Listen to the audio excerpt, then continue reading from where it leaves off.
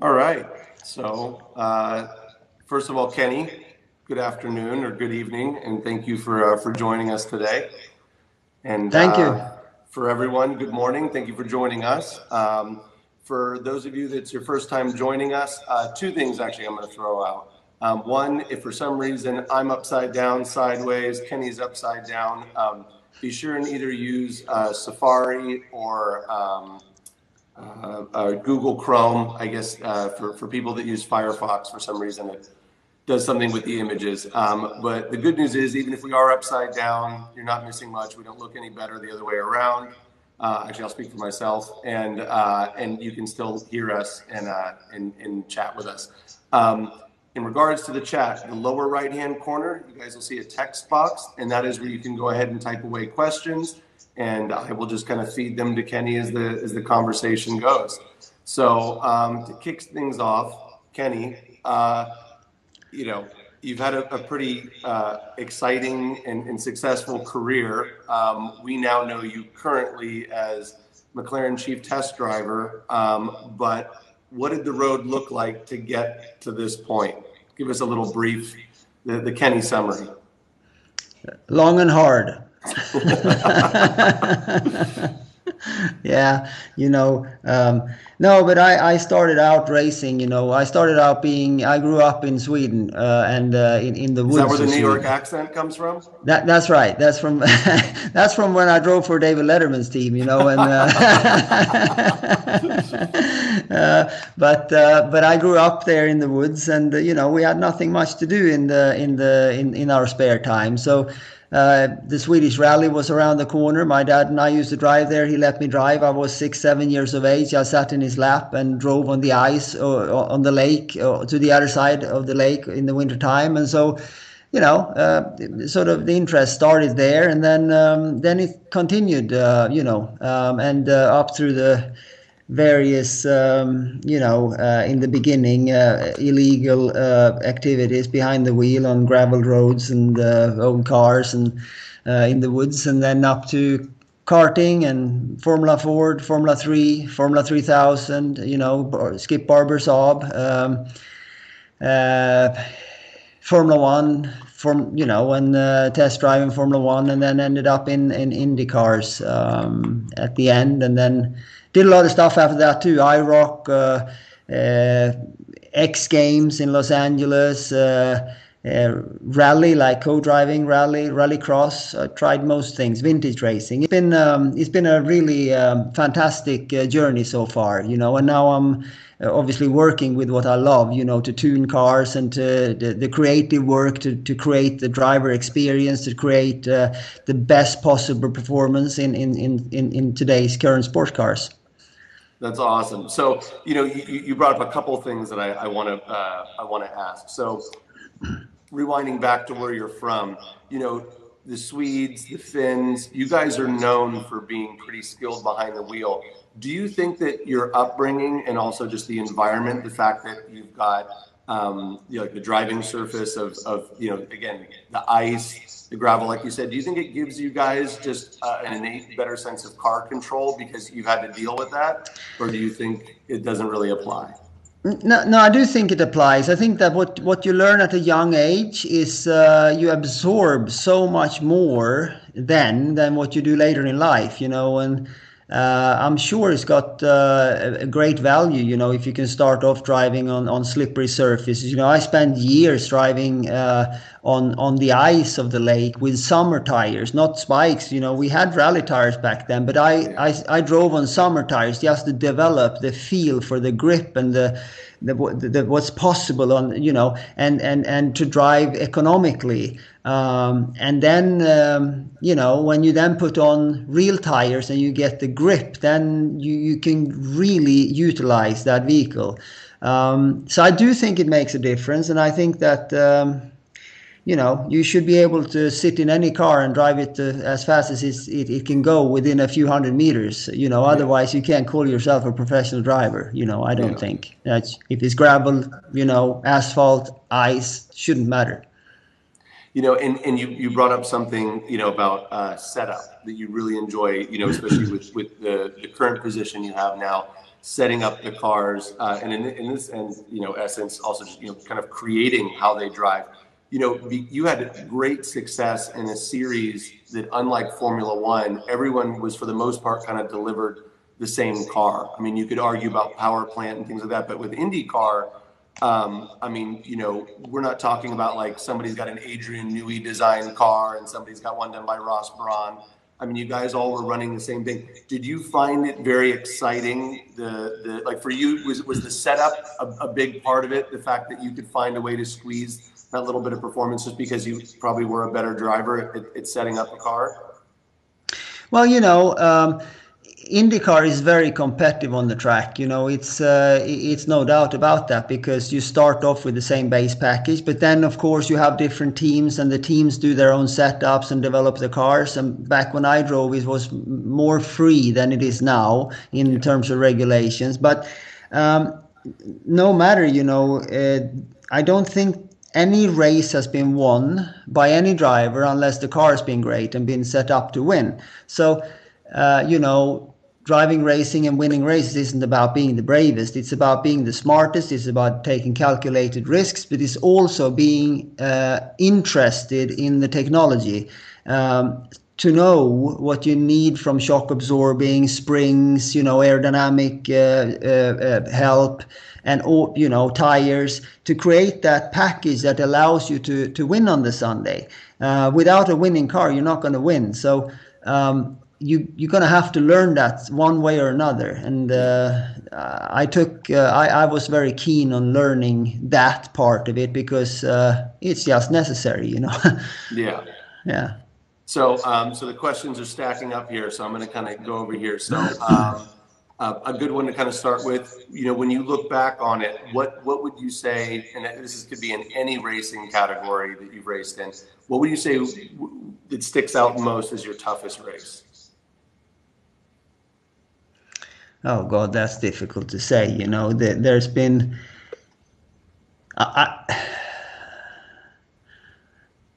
don't really know, to be honest. The toughest race was probably a vintage race I drove at the Nürburgring Nordschleife, in an AC Cobra Daytona in 1964. The original car, we had an original car, and it was really hot this summer. And, Nürburgring is a really tough circuit. The Nordschleife is really dangerous also, really, really dangerous. And we were leading the 64 Cobra. Yes, all you had for protection is a thin layer of metal sheet around, big V8 at the front, But, we were leading the race, and it was so hot in the car, and I couldn't physically drive the thing, I was leading, and the laps kept counting down, but I needed to go to the pits because I was about to pass out. So yeah. I had to pit before the pit sign came out, and I got into the pits, and I passed out. I had to go to the hospital and get liquid fluid injected in my veins to get going again, or to wake up. It was that was probably one of the toughest races from a physical standpoint, Yeah. But there's been others. I was quite dehydrated in Portland Portland one year, where I couldn't walk after the race either, IndyCar race and kart. Yeah. So there's been tough races like that. Yeah. Yeah. Of course, I had a race in Texas in 2003 that left me nearly dead. So that was also pretty tough. So I was, that question's going to come up, and I got to go right to it. I mean, you sustained probably the highest G load of any human being, and it has survived. I mean, wasn't it 241 G's of deceleration? Yeah, 214. Oh, I'm sorry. And that is a world record, But I think that I've done many records in my career, championships, Indy 500s, Nürburgring, lap records, and all kinds of things. But you should go for the records that nobody wants to break, and that one will stand for a while. I love it. You're finding all the all the empty spots. I like that you want to succeed at anything you do. Yeah, there you go. I'm sure there's an eating contest you've won, all kinds of stuff. Okay, so actually, we'll stay on the accident. Just What was life like after that? I mean, what was the recovery like? I mean, what was, you know? Yeah. It was a tough recovery after that one, you know. It took 18 months to. Well, I did make a comeback, Yeah, but it was tough. I spent 3 months in hospital. You know, I everything. broke nearly everything. Yeah, Yeah. spines, you know, femurs, sternums. It was bad, and I sat in a wheelchair for a long time, but you know, You set any I got. records in the wheelchair? No, but actually, you know, I did learn how to drive it pretty good, and you know, had to install ramps on my house in Columbus, Ohio, to get in and out, and it was a tough rehab. You know, I Yeah. rehabbed 6 days a week. You know, Jeez. all the days, and but got back. You know, I remember I convinced my team, Ray Letterman at the time, to let me drive. You know, because I wanted to get back into racing, and so I did a test like 6 7 months later, and the speed was there. It was really good, but I couldn't. You know, I couldn't.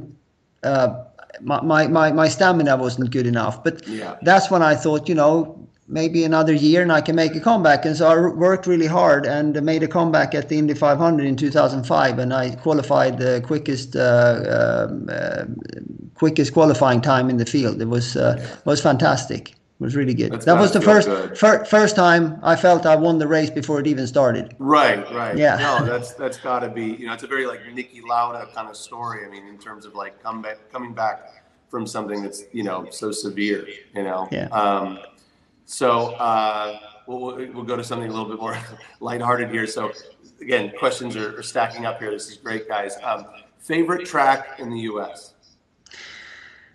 Um, well, I have two, That's if okay. that's okay. The first one Please. is Indianapolis Speedway. You know, that's a fantastic place. Lots of history. It's an iconic place. Gasoline Yeah. Alley. You know, all the legends in motorsports been there. You know, and the other one is Road America, which is Oh, a fantastic track it up is. in Wisconsin. Yeah, and. It was a favorite track of mine. I ended up in hospital there once. I got a car up on my head and had a little problem with my neck after that, but it It healed happens. up. Yeah, but it's a fantastic track. You know, really really challenging, and in an IndyCar around there, it's unbelievably Yeah. fast. Yeah. Fantastic. I love it. Yeah. Yeah. That's I've had the pleasure of driving that track in sports cars, and it is something else. I couldn't imagine having, a lighter car, more speed, more downforce around there. Yeah, It's a crazy track. yeah. Okay. Okay. Now we're gonna switch over to McLaren here. So we're just gonna go right to the top and just say for you. And again, this is a driver preference thing. It's not by any means it has to be a performance thing, but what has been your favorite McLaren that you've driven? Where have you just felt really at home behind the wheel, or just are excited to drive? In terms of the models, you mean? Yes. Um, I think that one favorite of mine is the 720, because when we did that car, you know, we tuned it to have a really wide envelope of usage. You know, it's quite comfortable on the road, It is. but it's extremely also fast on a racetrack. Yeah. And what I love about that car is the acceleration. You know, when you accelerate with that car, Yeah. it doesn't matter. I mean, drivers get used to a car. You know, it's a Right. fast car, but the second and third and fourth time you drive it, it sort of slows down and you get used to Yeah. it. Yeah. You get That car, desensitized. yeah, that car. Every time you accelerate with it, it leaves you breathless. It's a really exciting car, I think. I'd go for the Spider because that also it ruffles your hair a bit, you know, in the Oh, yeah. summer. There you But go. No, we that would love be that my in California here. We're all about the yeah. spiders. Yeah, that'd be the Um, favorite, but they're all good, you know. It's they're positioned a bit differently, you know. If you choose an yeah. LT, then it's a bit more sporty, but you know, it depends what you like, but yeah, I would say Speaking of 720. the LT, what do you think in terms of the performance envelope, the delta between the 720 and the 765? Do I mean, some brands now it's about sticking on some bits and putting the exhaust in a different place. Do you feel like the 765 there was a big kind of jump in performance in terms of what it delivers? Yeah, it I mean, is. because how the hell, I mean, I It's. don't even know how you can go faster. The 720 is so fast. Like, I I think the know. numbers are even downplayed because you guys don't want to make other cars feel bad. So it's Well, like, I can only imagine, I don't know how you get more out of that car. well, you've seen some of the 720 YouTube videos with acceleration figures and Yeah, other cars, and you got to go into the hypercar territory to have somebody right. even stack up against that car in Yeah, acceleration. But the 765 is that's going to be something else completely. It's a really fast car, and it's yeah. we're working on the final calibrations now, and it's been a lot of work with that car, but that's gonna, yeah, it's something else. It's an LT. It's a track focus car, so it's not going to be as if you want to drive across America, you probably Right. prefer the 720 Yeah, for a couple of days yeah. driving. But if you want something really performance orientated and use it on the roads around town and stuff, then the 720 will be 765 is yeah, it's something else. I Other than guarantee you. outright, what was I say? Other than outright speed, because what else would you say, or if somebody getting behind the wheel of the 765 that's owned a 720 or driven one, what would you say are the first things, that they would notice that are different? You think in terms of driver feel that the 765 does different than the 720? Well, I mean, first off, it's less insulation in the car, so it gives you more direct feel with the road. Engine mounts are stiffer. You get more excitement into the cabin. Sound wise, it's more sporty in that sense. It's stiffer in the suspension. It's going to be more responsive in its reaction steering, and it's got short gear ratios, so that you will have a more it'll be accelerating faster. It's got more power. It's got more torque. It's a lighter car. Um, you know it's got McLaren Senna brake system on it, the big calipers at the front, and it's a car made to kill anything else that Yeah, in its class. they It's turned it up to 11 for sure. yes, it's gonna wipe the floor with everything else, I promise you. Awesome. All right, so more questions here. We're going to switch back to your racing days. I'm trying to think of the best way to phrase this, but it says, did you ever have a rival in any of the leagues that you raced in? Of course, you had rivals, but who did you ever go wheel to wheel with that you really rate, that you were just like that? It was just a proper shoe, someone that you enjoyed battling with. Well, there were many drivers. Michael Andretti, Juan Pablo Montoya, Gil de Ferran, yeah, Max It, Papis. There was yeah, Bruno yeah, Max, Junqueira, Scott Dixon. He's still driving today. Tony yeah, Kanaan, Heli Castroneves. It was many more. There were really a lot of good drivers. That you had to use your skills to try to beat. yeah, yeah. No, Yeah. I mean, when you were driving that series, and that was some of the most competitive years, Yeah, you and it was know. also, we also drove IROC, with, Dale Earnhardt, great Yeah, guy, Dale Earnhardt Jr., Bobby Labonte, all these guys. yeah, It was just a fantastic time. Looking yeah. back at it now, it's like, God, you really were in it when it was a fantastic time, because it was. Nowadays, racing is very regulated. Yeah. I feel it's a bit too many chicanes and a bit too many white lines, and a bit too many rules. Back Yeah. then, it was 1,000 horsepower, and it was like, Right. you go for it, man. And you, Yeah. it was a Yeah. bit more like cowboyish, and I Yeah. like that. You can pick up a shovel and shovel. It's funny. You mentioned Gilles de Ferran. Now, if I remember correctly, he's also involved with McLaren now, isn't he? Yeah, he is. He's involved on the IndyCar side. Yeah. So, I Yeah. mean, do you guys ever interact? Do you guys ever reminisce about the old days and how funny it is that you both kind of ended up, you know? Yeah, yeah. I mean, we hook up not so often as you might believe or think, but a couple of times a year, and we actually came up through the racing series pretty much, well, nearly side by side. Through the lower categories: Formula Yeah. Ford, Formula Opel Lotus, Formula 3, Formula 3000, and Yeah. so on. And we both sort of uh, turned down F1 because I don't know Jill's specifics, but mine was that I didn't get a good enough ride in a team, so I thought better not do it because Yeah. I wasn't really interested in just making up the numbers. Right. Um, so we came up sort of together, and we both made had a fair crack at it, I think. Is there any interest in hopping in the McLaren IndyCar, even if just for a shakedown?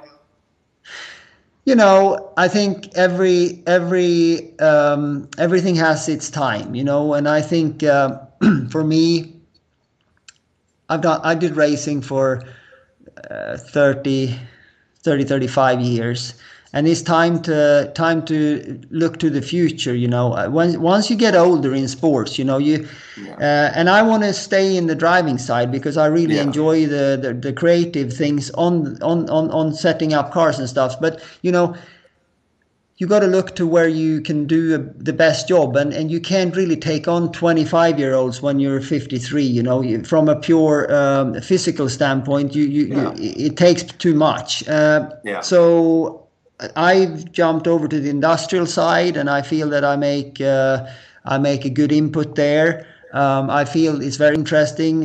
The technology we're using is unlimited on the industrial side, whereas racing, we have quite regulated rules. Yeah. So there's many things that I find interesting on the industrial side, and it's a road for the future. I can help that side, and it can help me. So I think this is my second chapter. So no, I don't want to go back into any open wheel top cars like that. They're probably scared the shit out of me now. I mean, look, you've done it. You've survived it. You've crashed it. You've won in it. I mean, I think you've done it. Yeah, I did. I did the best. I did the best I could, at least. Right. Exactly. Yeah.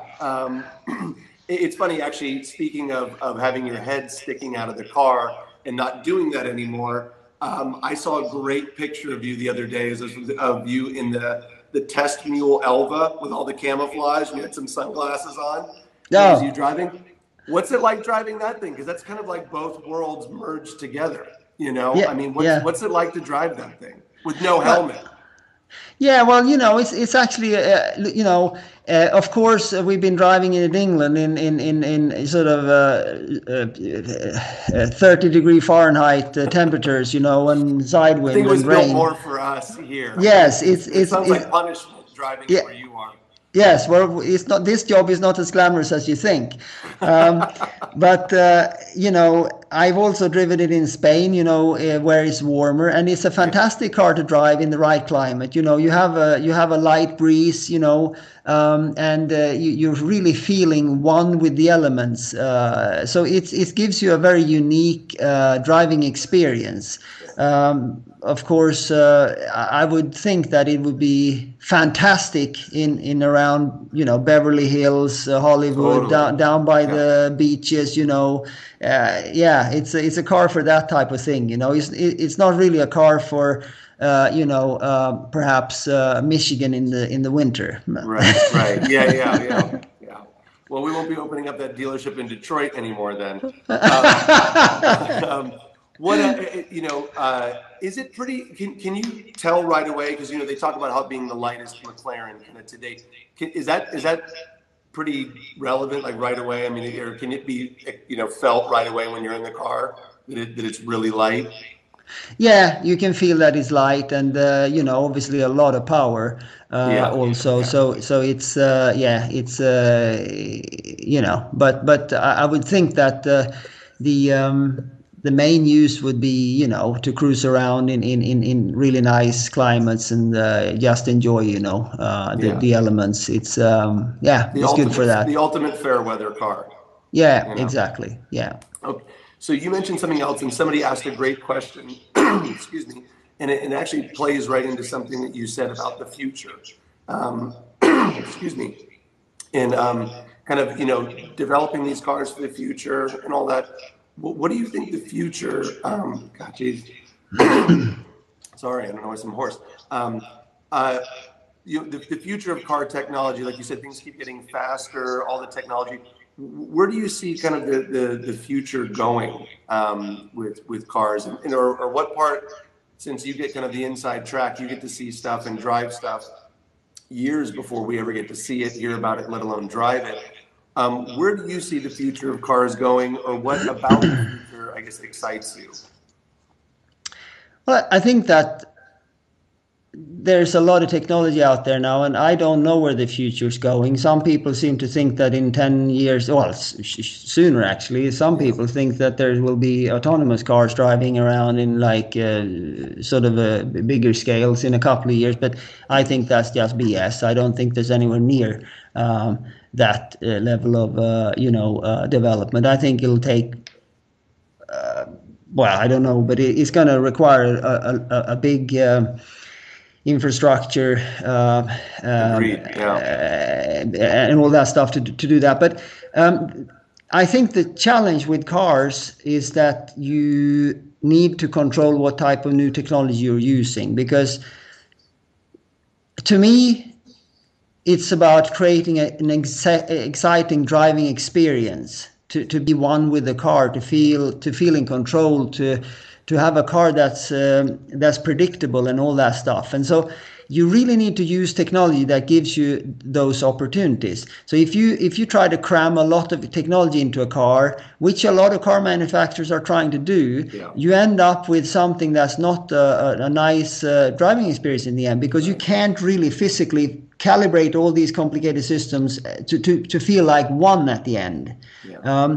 And so yes, new technology, but limited, so that you can really get a good calibration at the end to preserve the driving joy of a car.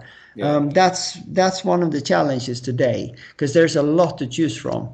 Yeah. So But I mean, very well said. And that's, there's a lot of debate over, hybridization of drivetrains and things like that. And, the death of the internal combustion engine. And, it's funny because, I remember when everyone was, naturally aspirated.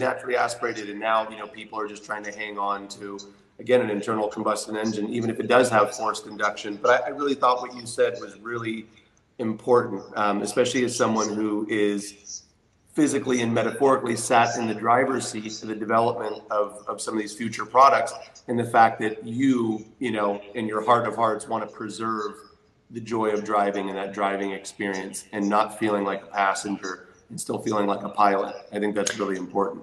I think it depends what kind of car you're developing. If you develop a car for transportation between A and B, maybe you want to Yes. sit in the rear seat, sipping a Yeah. Coke or something while the car drives you to the destination. But if you're buying a car for driver joy, our job is to deliver the best driver joy there is. And so to do that, you're going to have to choose the right technology. You're going to have to calibrate and set it up correctly, and you're going to have to be better than your competitors. That's what it is all about.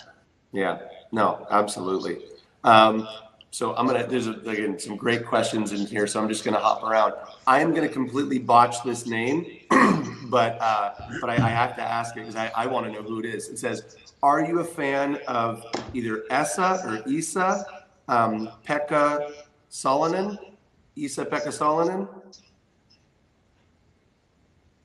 Sounds familiar? Not familiar? I've heard that name, but I'm not quite All sure right. in what is he. He's Finnish, of course. I can hear that, but We're gonna live Google him, her. It's got to be him. it's Ah, him. Isabek is a Finnish. Orchestral conductor and composer. He Ah, is the principal conductor of artistic advisor of the Philharmonic Orchestra in London, which is funny because you know now that you live in the UK. You live in the okay. UK, don't you? I live in the UK and I figured. I have a band. I play guitar also. We record music, but Then you should know this it guy. may You guys should be mates. I don't know it what's may going not, on here. I don't Oh know. wait, he I think also, yeah, and he looks like he spent some time in LA with the LA Philharmonic. Well, no. I guess the real question is, Kenny, are you a man that likes symphony? Well, no, I play more rock and roll type of thing. But all music is good music. So yeah, You know what? I got a better question. Do you like to listen to music when you drive? And if so, what? I do. I have a funny story about that.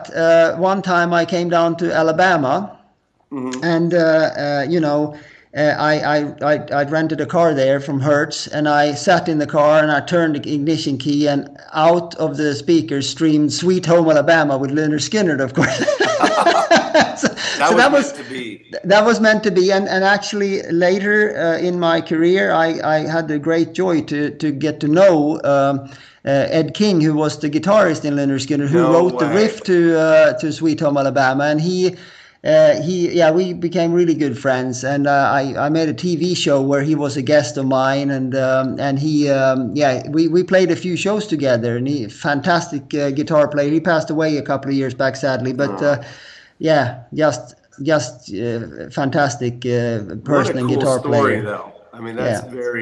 that's super cool. God, I was asking something regarding music. It made me think of something, but I'll come back to it. Um, actually, this is a good one. After talking about Hertz rental cars, what is your daily driver? My car. Yeah.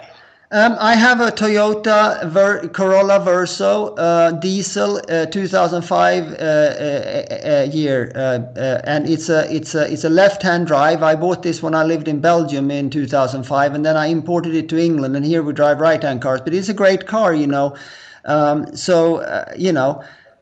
That's my daily driver. You might think that's strange, but I'm not a car guy really. I am in this business to make the best driver experience. That's where my interest is, and I find that very creative. So I love create this drive experience and the performance and the corner balance, and develop this technology and work with the engineers and my test driver team to achieve this. But then, I have two kids, and so I'd run them to school, and they pour milkshakes in my seats, and they throw Big Macs around in the car, and they throw That's great. bicycles, and they nick the door against some stone wall outside someplace. So this car is really great. I love my car. You're a man. You're a man of great speed and great practicality. I like that. Yes, you can That's say gonna that. that's gonna be on your headstone. He was a man of great speed and great practicality. And a lunatic. There you go. Yeah. It's funny. You made me think of something. You were talking about working with a team, setting up a car, going. You worked with, and you still continue to work with our good friends at Lanzante. Um, and I still think to this day, one of my favorite things to watch is that in-car video of you in the P1 LM, just hauling bananas around the Nürburgring. What was that like? I mean, that's a huge, taking kind of, I don't say like a smaller team, but it is, Lanzante compared to a big manufacturer with all kinds of people's opinions. I mean, did it kind of take you back to your racing days of everyone just listening to the driver and just giving you what you needed to kind of put that lap down? Because that was pretty impressive. Well, that project was really fantastic. Dean and I did that together. So we started off with a P1 GTR, and we sort of redesigned quite a lot of things on the car to suit the purpose of breaking the lap record at the Nordschleife. We worked on it for a long time with McLaren's help to calibrate certain things, and so we went there and we put that lap down, and it was quite it was yeah, the energy and the energy and the determination you can build in a small team, when everyone's pulling in the same direction, it's amazing, and it was like David and Goliath. We came there, and of course we couldn't hire the track for 2 weeks like the big manufacturers do. Right. We went there on an on an open test day and laid it down. We had some engine troubles during the lap, and we had to lap another car, I believe.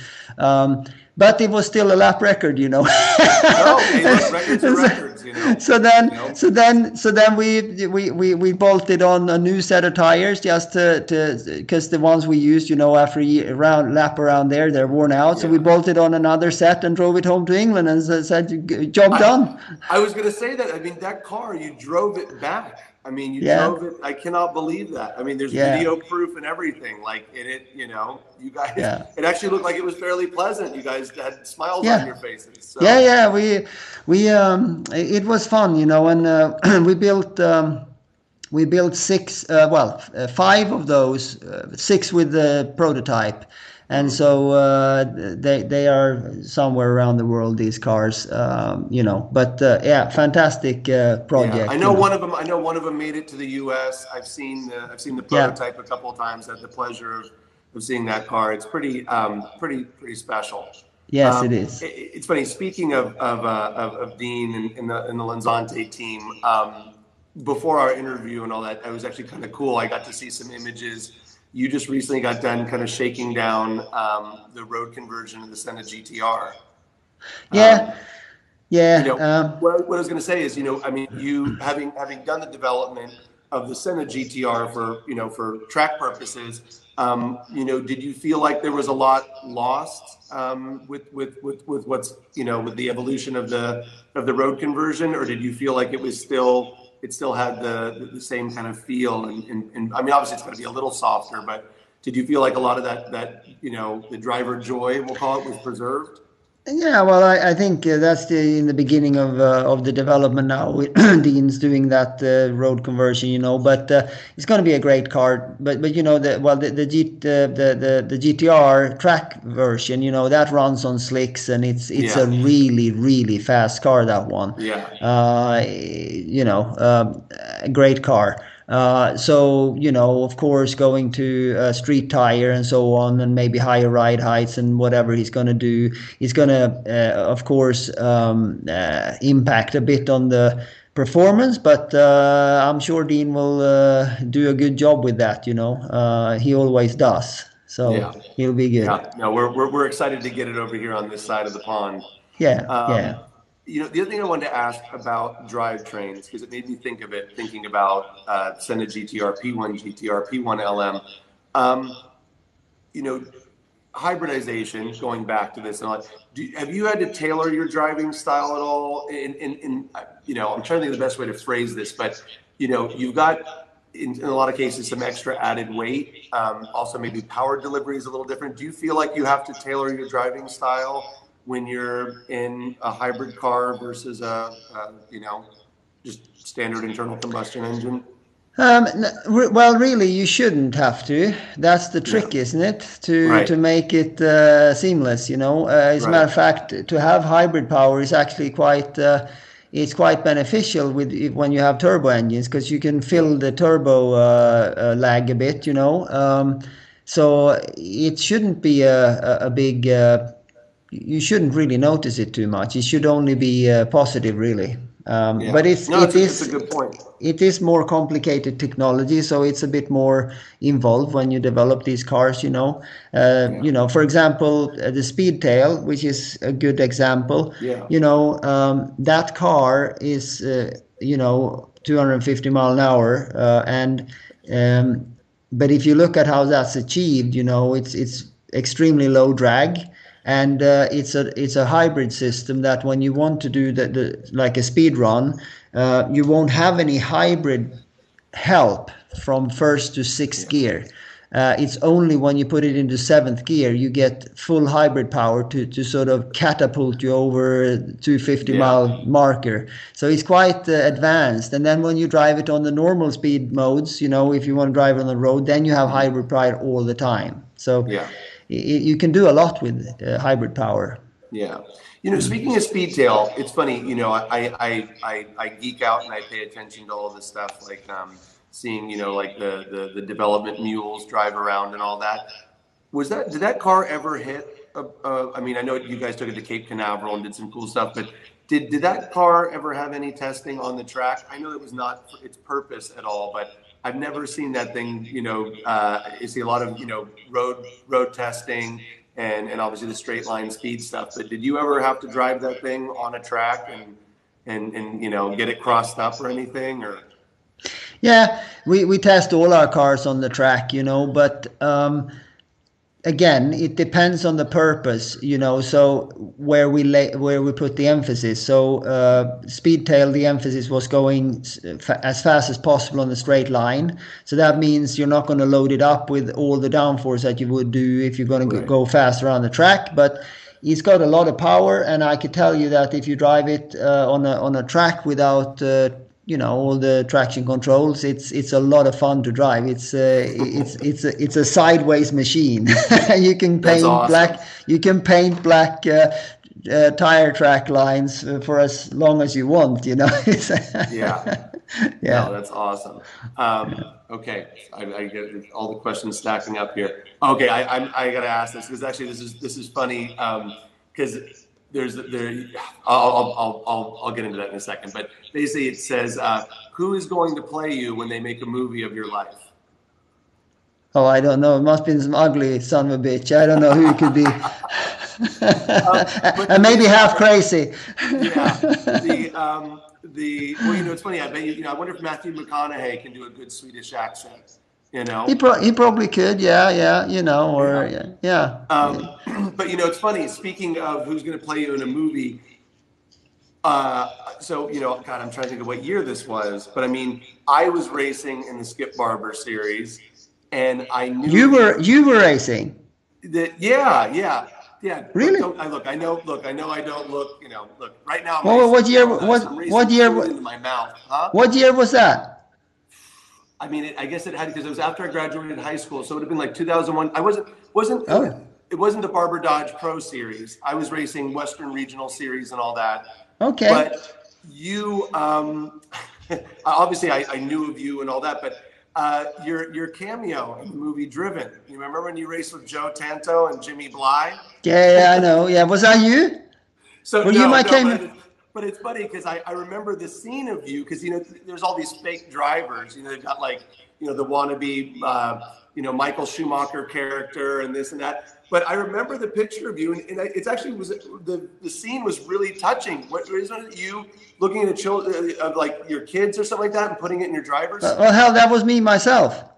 That's what I'm saying. Yeah. But I thought it was cool that they actually used you guys. In the actual filming, instead of just having Sylvester Stallone. No, it was cool. That project was cool. The film might have been so to express it mildly or positively. But we went to the China Theater on Hollywood Boulevard, and what do you call it? Sunset and the red carpet and all. We drove Indy cars around the block there. I remember it was we had a good time. It was good. Pretty cool. Yeah, it was good fun. So wait, was that a real family picture, or were they just like, Kenny, this is your family? Or was that like a real picture? It must have been that wasn't it in 2000 or 2001? It probably that must have been fake. I didn't have my first child till 2003. Right. That's what I thought. Because I think it was like 2 kids, and anyway. Yeah. I just thought that was funny. Yeah. But, okay. All right. Let me get back on to. There's some great questions in here.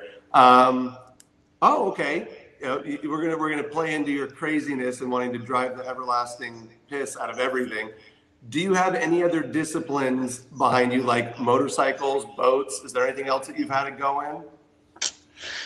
No, it's all been mostly four wheels, Except I for the mean, wheelchair.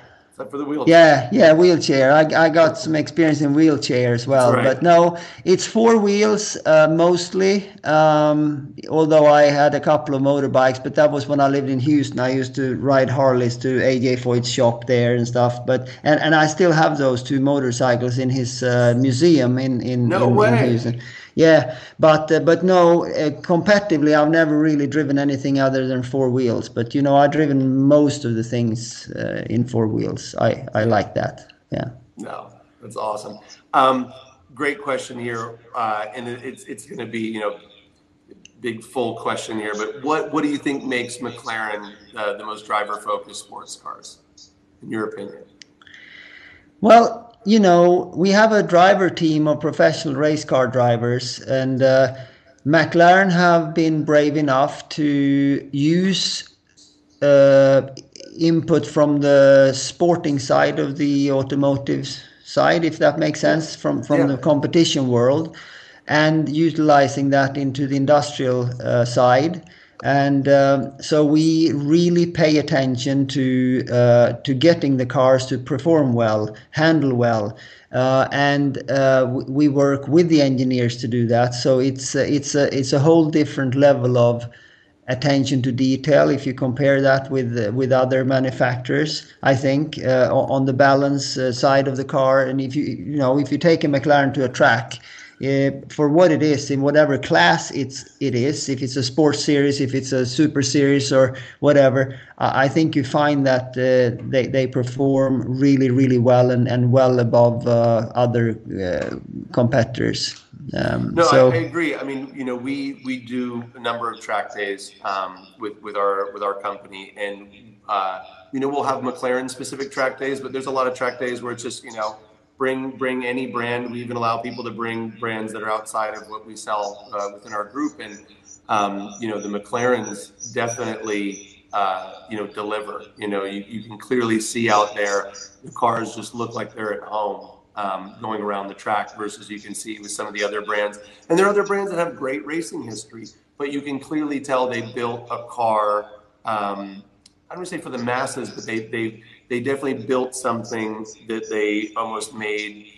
I don't even want to say driver friendly, but more like idiot proof. And so you kind of find that the car is set up. Again, it's set up for like massive understeer versus oversteer. You can just tell that you really have to kind of fight to get the car around. Versus the McLarens just look on rails. yeah, So I I think absolutely agree. I think that's part of it. We try to make sure the balance is correct for performance. Yeah, So, but it's yeah. So speaking of driver focus, I wanted to ask you something. Have you had much time behind the wheel of a McLaren F1? the F1 GTR, you mean? Yeah, or F1 road car. I mean, just Yeah, anything, the original. well, I used to drive the F1 GTR quite, I did Goodwood Hill climb with that car, and yeah, Yeah, so I driven well the competition version and stuff like that. They're cool cars. Very yeah, very raw, very analog. That was before yeah, all the computerized technology world came along, and so you have yeah. V12 and you have sequential gearbox and direct contact with the ground. It's a great car. So actually, it's funny. I've got a question for you that's more of a driver technique thing. Because your racing days and all that, and a lot of the stuff that you've driven is during the days of kind of three pedals and things like that. Because even your IndyCar and all that, you were still using like a sequential gearbox, right? Yeah, we So were. would you, and I'm going to carry it over kind of to both cars, the F1 and that, but would you always left foot brake? Or like if you found yourself hopping in a McLaren F1, would you still left foot brake? Or would you not do that because you're still having to work the clutch in certain areas? It depends, you know. I mean, in racing, although we had the clutch, but we only used the clutch when we started First from gears the to get out of the first pits. gear, Yeah. and then it was never a clutch again. So we used the left foot brake all the time. But I find that I left foot and right foot brake however it suits. It depends on the Yes. situation, and it goes seamless for me. I just use whatever needs to be used in whatever situation. You know, sometimes if you drive other cars, maybe a front wheel drive car, you know, then you Yeah. left foot brake all the time to Right. balance the car and to set it up with a Scandinavian flick or whatever you want Yeah. to do. So it just depends on the situation. It's natural, it's seamless. Yeah, but I would say that our cars in McLaren, they are probably, well, you can brake with whatever foot you want, but Yeah. you drive them as quick with the right foot on the brake too. Yeah. Yeah. No, Yeah. absolutely. Uh, so this is going to be, again, maybe a hard one to answer. Best car you've ever driven, period. That could be Uh, everything from the Toyota Corolla to anything. A race car, street car. I'm going to just leave it open. I, Run I, with it. Four it's wheels and hard. an engine. That's all it needs to have. Yeah, it's a very difficult question to answer, you know. It's always best for something, you know. Any car is best for something. Sure. But All right. How about this? How about this? All right. If you know, you're right in the middle of COVID, there's nothing to do. You could hop in and just go for a drive. What car would it be? Oh, well, then I think the McLaren GT is a good little thing. You know, I actually did a ride with that car because I was sitting at home in England all in lockup, and I got tired of it, and I called Mike Fluid up, and I said, listen, the CEO of McLaren, I said, listen, I can't sit there any longer. I got to go to Spain and test cars, and so he helped me.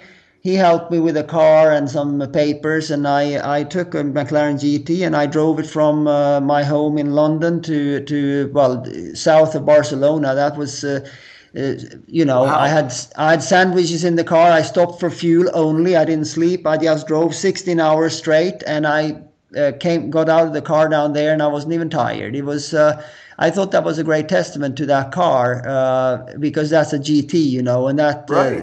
yeah. So that's a great little car, actually, I think.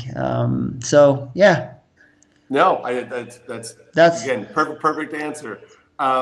Okay, my own personal question that I'm going to throw out there, just from a driver's point of view. I see you constantly wearing an open face helmet nowadays. Are you just no more full face helmet? Are you just over that?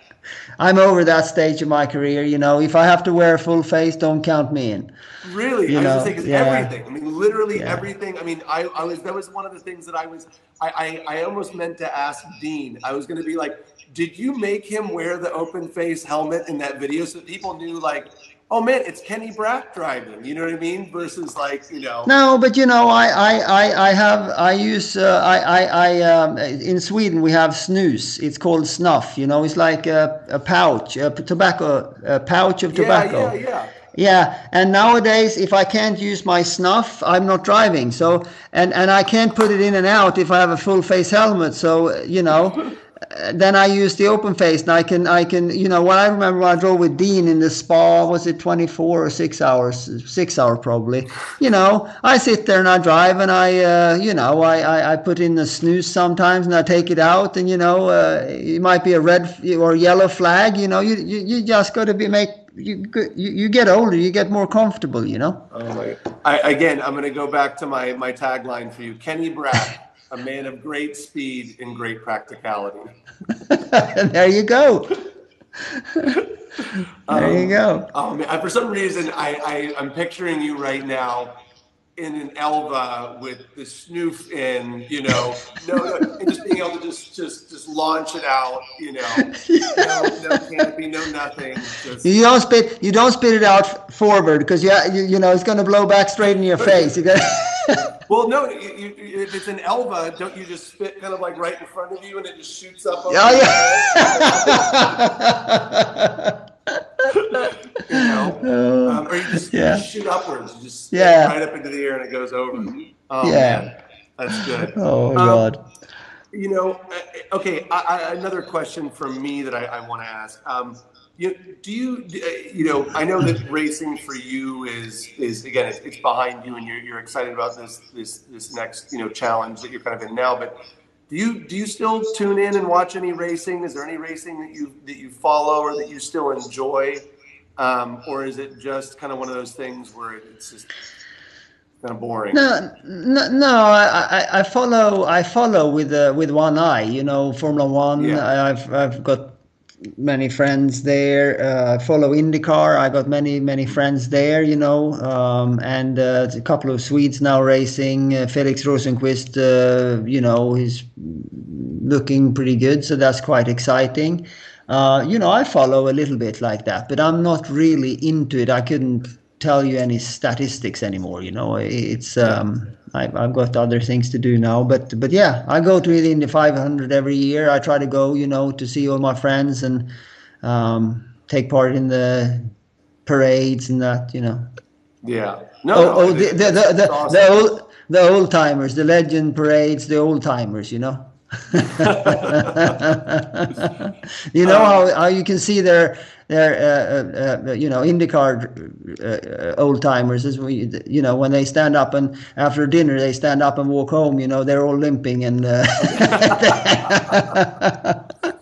um, yeah, it's funny. I imagine, all the IndyCar old timers, looking at the young guys and saying, in my day, we didn't have paddles and we didn't have this and we didn't, and we had to yeah, walk home from school 8 hours in yeah. the snow, all the stories.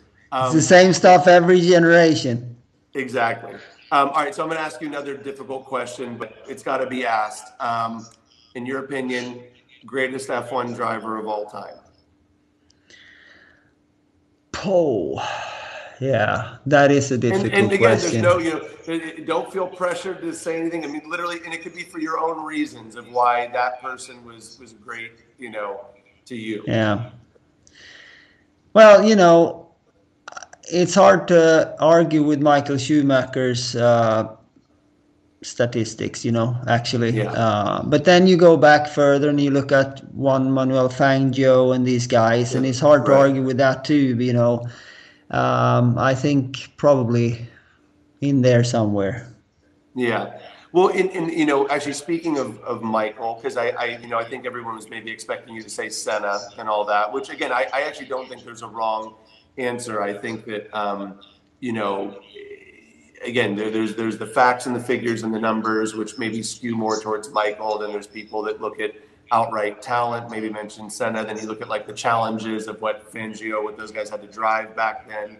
But in terms of Michael, because I feel like you mentioned a lot about setup, which I feel like not that it doesn't get talked about a lot, but it is an art form in itself. Do you give a lot of credit to the fact that he was able to kind of really set up a car, was very good about giving feedback, but also building kind of the team around him?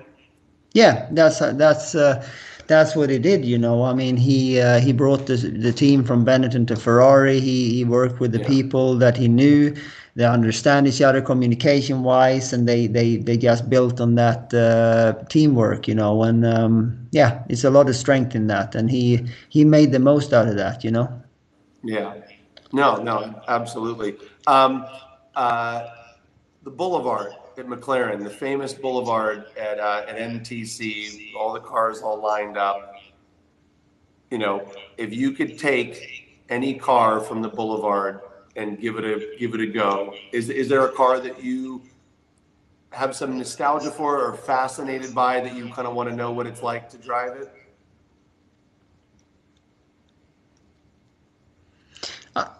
First off, the boulevard is a great boulevard. So many nice Right. cars there. Well, and So the it's reason why it's I it's ask, I'll be more specific. The reason why I ask is simply because it actually has not just great cars, but I mean a great mix. I mean, you've got and obviously the Boulevard changes, but I mean there's Can-Am cars, there's yeah, Indy cars, there's yeah. F1 cars, there's GT cars, and you had a hand in well, I mean you didn't drive Can-Am, but I guess I don't know, would we call IROC something similar to that? I know it's not. It's Yeah, not well, a, Can-Am was more monstrous cars, right, but right. But I mean, fantastic cars. is there a It's a lot car of. that fascinates you from the Boulder that you just, again, not race it, but just maybe just drive it in a bit of anger? Is there a car that you wouldn't mind to slip behind the wheel of? I'll probably slip behind the wheel of one of the F1 cars from the 80s and 90s.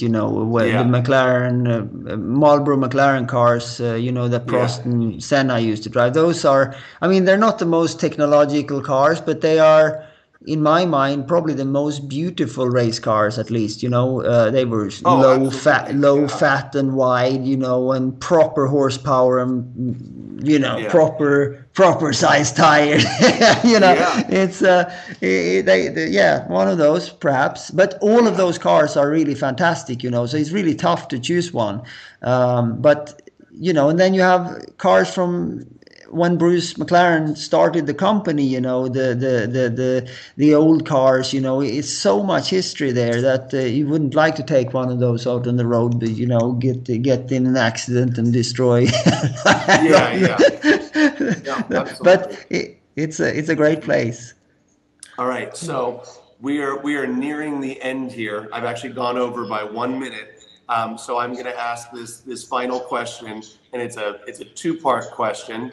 It's a bit loaded. So, do you? Because some drivers won't do this anymore, but you're crazy enough. Will you sit right seat with someone in driver coach? Is that something that you're still up for? Nah, would never do it. Okay, no, just was curious. Do you still enjoy giving hot laps, having someone sit right seat with you and you scaring the shit out of them? Yeah, that is more. That's better. That's a better position Okay. to be in. So the final question is, if we set you up with a car out here in California, would you come out sometime and join us for a track day and maybe scare some of our clients? Yeah, I could do that. It's just to find the time. I loved Right. California. We go to Laguna Seca or someplace. That's Yeah, a yeah, no. There's fantastic there's track. some we have some great tracks out here. Yeah. Sadly, you can't just hop in a McLaren GT and drive to us. There's a No, I big know. body of water. It's where you might have Yeah. to learn to now get behind the wheel of a boat. But no, in all seriousness, we I know when the world returns back to normal and your schedule opens up, it'd be great to have you come out and join us. It'd be a real pleasure and a treat. And just like how this has been, I really appreciate you giving us your Saturday, because you're still very much working. I mean, we talked about this. I mean, you're still very much doing a lot of stuff. So I really appreciate you giving us the time, and I hope you come back, and I hope you come and see us in person. I will. I will someday. It will be good. And I hope everyone's enjoyed the chat and that you have a great Saturday. Awesome. You too, Kenny. Thank you so much. Be well, my friend, and Take care. we'll see you soon. Will do. Take care.